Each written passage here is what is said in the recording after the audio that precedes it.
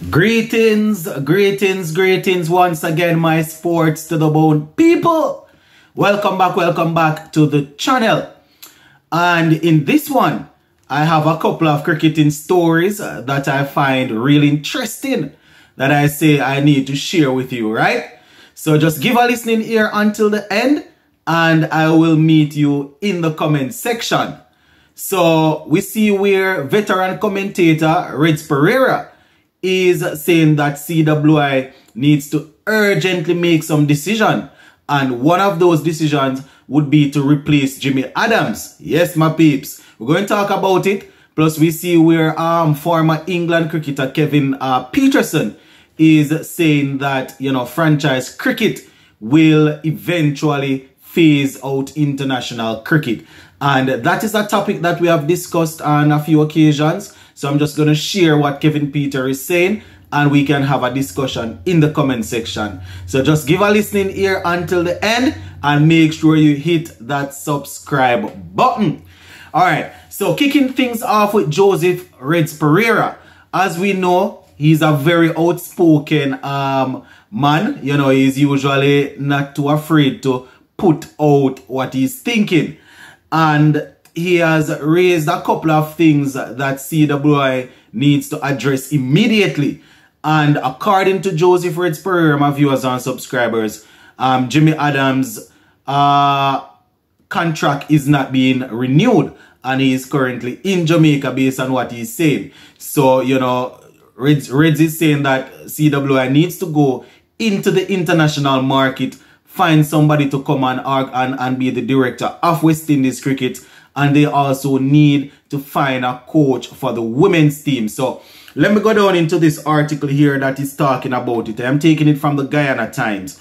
So they say Cricket West Indies has been moving full steam ahead as it relates to announcing squad and upcoming tours. But the urgent decision is yet to be made or yet to be announced. And that is, according to Reds Pereira, the replacement of Jimmy Adams. And also, you know, who is going to replace Courtney Walsh.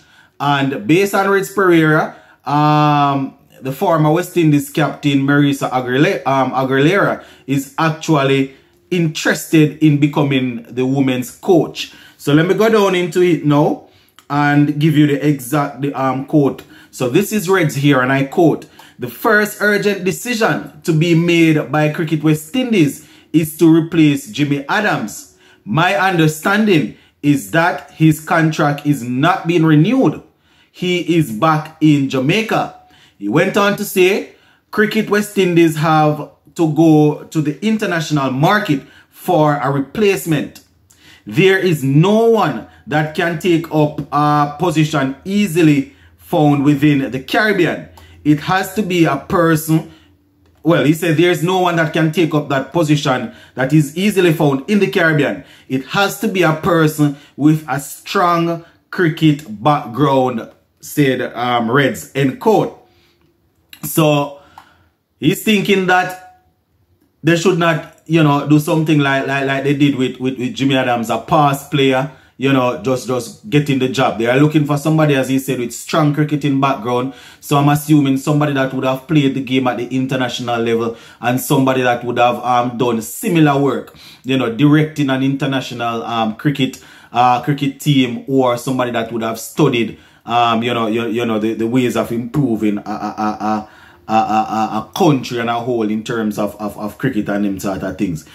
So very interesting, my peeps. Very interesting because, you know, we definitely want somebody that can get the thing organized, get everything up and running. Because at the end of the day, if the cricket is not being developed, then, you know, you go eventually phase out. Because you need people coming through from the under 13 coming up to under 15, under 19 coming right through. So, you know, they definitely need somebody that is going to be able to make sure that is organized and things are flowing and stuff.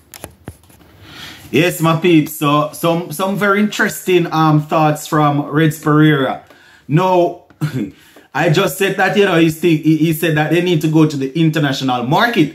But he made reference to one person, or he made a suggestion saying that former West Indies wicketkeeper batsman Jeffrey Dushan should be the man for the director's post. So that is what he said. He went on to say, and I quote, he is the one that might be able to take the job and even do a better job than Jimmy Adams, who was found wanting when we lost the World Cup. He said Dushan is highly respected and has created contacts around the globe. He is possibly a better communicator. So the article, that's end quote. The article went on to say, based on reports coming out of different parts of the Caribbean, Miles Bascom, who was co-selector with Roger Harper, the former St. Vincent and Windward Islands batsman, may be in the running for the job. They say, he went on, this is Reds again, and I quote, with all due respect to Miles Bascom, this is asking someone that is not equipped to play that important role. You have to see a big picture. You have to see a big picture of responsibility. It would be a mistake to try to appoint Miles Bascom. Maybe it will be unfair to him to carry that role. So that is what he's saying, my viewers and subscribers. It would probably be unfair to him. So he don't want, he don't want to hear anything. He doesn't want to hear anything where Miles Bascom is concerned or anybody else. He's looking for Jeffrey Dushan or somebody else at the international stage. You understand? He also spoke about, as I said earlier, the women's side of the game. Saying that CWI needs to announce a coach pretty soon. You understand? So he's saying that surprisingly, the interest for the West Indies women's head coach job has been coming out of Trinidad. They say the former West Indies captain Marisa Aguilera, I understand from good source, in Port of Spain, is that she is putting her bid to become the new coach. This is Reds again. He said, I quote, her experience is very limited. She coached Trinidad and Tobago in that short CPL exercise among the West Indies women in St. Kitts. And I think she managed the West Indies under 19. That does not make her a strong candidate for handling the job at that high level. End quote. He went on to say, he believes that CWI may have to go to the international market to select a head coach for the women's team also.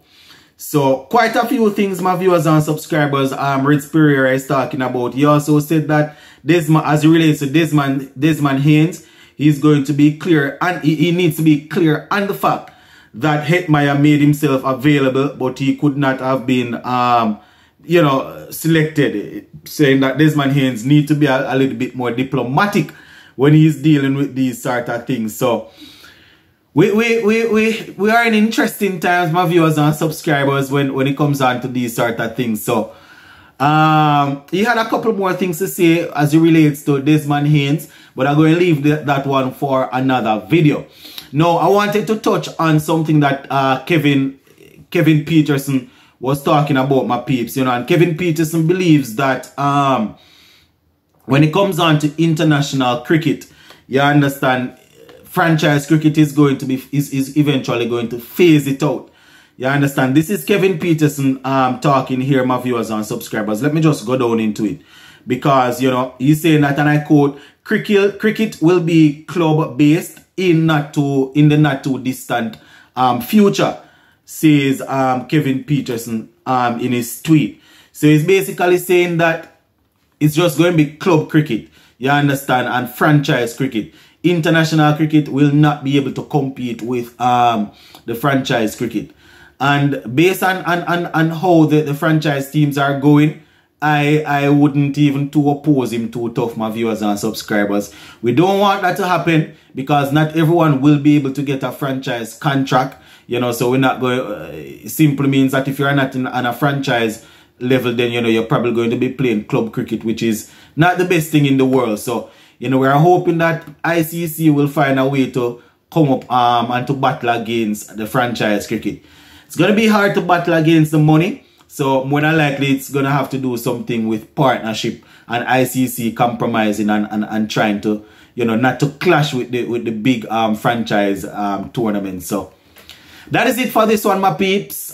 Stay tuned. Later on today, we're going to be talking about West Indies A and Bangladesh A. We're also going to take a look at a couple more things that Reds Pereira had to say where West Indies cricket is concerned. Big up on yourself.